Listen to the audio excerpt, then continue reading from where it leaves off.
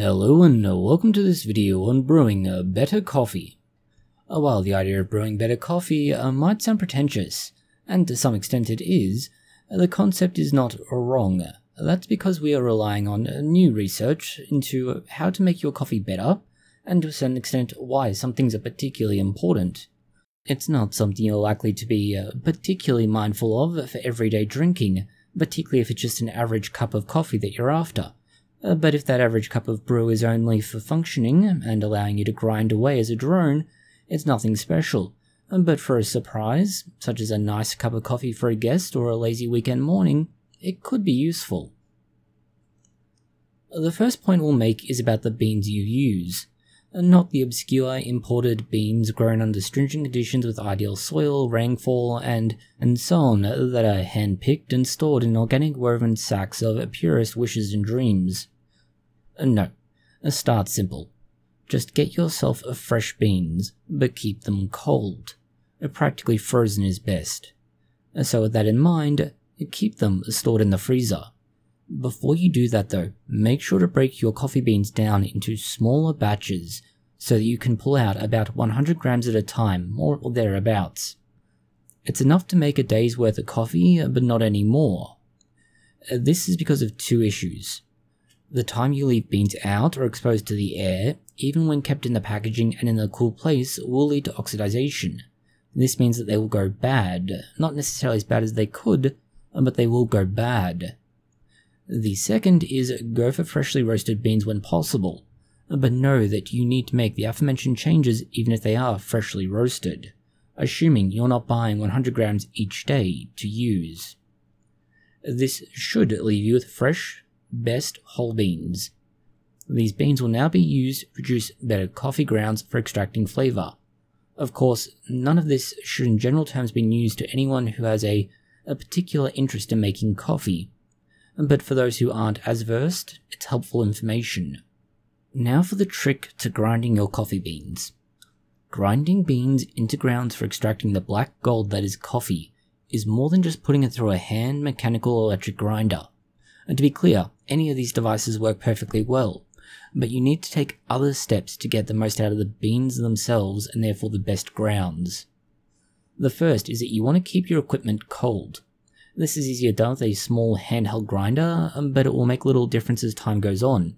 That's because as you use the device, whether it's electronic, mechanical, or a hand mill, it will gradually warm up. Arguably, a hand mill is somewhat slower, but it doesn't make much difference as said. But we come to the other side, and it's the reason to keep your coffee beans in the freezer. It ensures the beans are cold.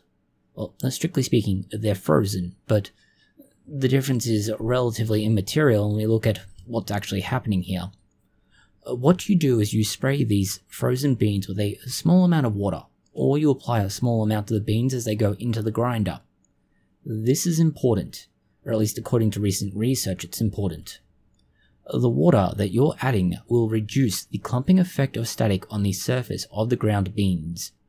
This reduction in static charge means the grounds are more dispersed. That dispersion creates more surface area.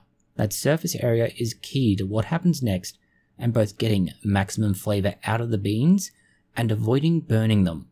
Burning them will lead to harsh and unpleasant flavors, and if they're too clumped together, you won't extract the flavor as it will get caught in the mass or the puck within the coffee itself. The water itself, before we even get to the actual flavors, can be a rather important consideration as well. And that's because it will influence what tastes you get out of the coffee beans. It might sound weird and wonderful, but true nonetheless. Broadly speaking, the higher the bicarbonate levels within water, the worse your coffee taste will be. Whereas if you have higher metals, like say iron, magnesium and similar, it's going to somewhat improve the flavor, as these are more capable of drawing out the desired flavors within the bean, or at least the grounds of the bean. The other consideration is that although carbonate levels are bad, a hard water itself can be somewhat useful when used correctly. And this is an important caveat. Hard water works well if you're talking about beans that have a lighter flavor, and that's because hard water travels more slowly through the bean. This means it pulls out more of the flavour. A darker roast will have a stronger flavour, therefore slower passage through it will pull out even more flavour again. As such, either adjusting the degree of grind, the amount of bean used, or, in some cases, just how long you brew your coffee for, can be important to achieve a better balance between extraction time, and ultimately flavour. Finally, we have how you extract the coffee itself, and this is, as mentioned, a significant factor already, simply due to the extraction time, but the actual overall method is key here to what we're talking about now, and it shouldn't be surprising again, or at least we hope so.